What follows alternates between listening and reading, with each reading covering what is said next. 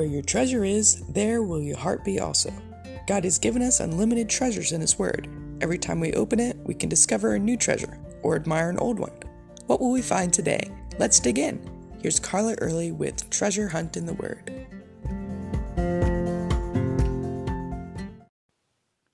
We all want to be happy, right?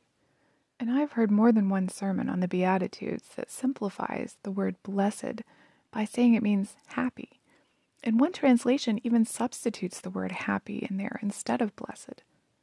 Even the Bible app said that that's what it means. But I had a sneaking suspicion that it meant more than that. So I started digging. First off, I found lots of places that say, "Blessed be the Lord." So it's obviously a trait God has. He is blessed. There's also lots of spots that say God blesses a certain person or group of people. So it's something the Lord can bestow on people. Other places seem like people are passing on God's blessing of them to others. But what I really wanted to look at are the verses that are like the Beatitudes. And there are many strewn throughout the Bible. Verses that show what we can do and be in order to receive blessings from God. So today I want to do something a little different. I want to read those verses to you. We'll just have time for the Old Testament ones today. As I read them, think about what causes one to be blessed and what kind of blessing they receive. It starts out in Genesis with, "Cursed be everyone who curses you, and blessed be those who bless you. Blessed is the man who walks not in the counsel of the ungodly, nor stands in the way of sinners, nor sits at the seat of the scornful, but delights in the law of the Lord and meditates in it day and night. He shall be like a tree planted by rivers of water that brings forth fruit in its season, whose leaf also shall not wither, and whatever he does shall prosper. Blessed are all those who put their trust in him. Blessed is he whose transgression is forgiven, whose sin is covered. Blessed is the man to whom the Lord does not impute iniquity, and in whose spirit there is no deceit. Blessed is the nation whose God is the Lord, the people he has chosen as his own inheritance. Oh, taste and see, the Lord is good. Blessed is the man who trusts in him. Blessed is the man who makes the Lord his trust and does not respect the proud, nor such as turns aside to lies. Blessed is he who considers the poor. The Lord will deliver him in time of trouble. Blessed is the man you choose and cause to approach you, that he may dwell in your courts. We shall be satisfied with the goodness of your house, of your holy temple. Blessed are those who dwell in your house. They will still be praising you. Blessed is the man whose strength is in you, whose heart is set on pilgrimage.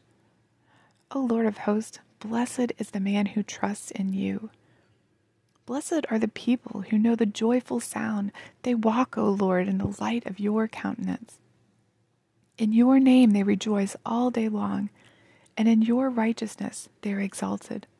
For you are the glory of their strength, and in your favor our horn is exalted.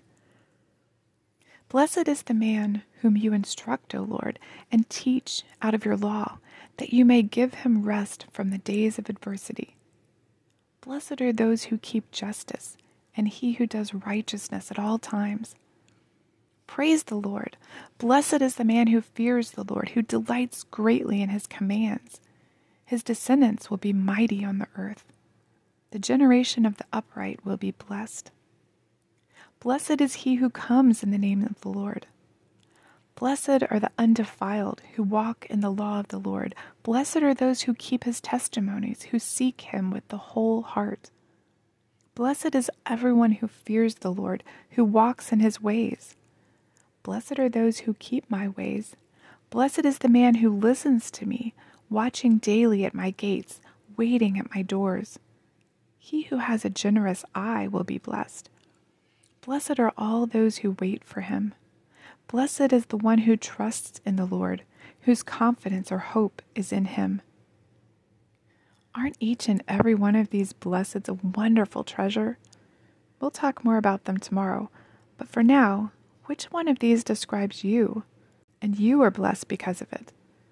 Which ones would you like to describe you?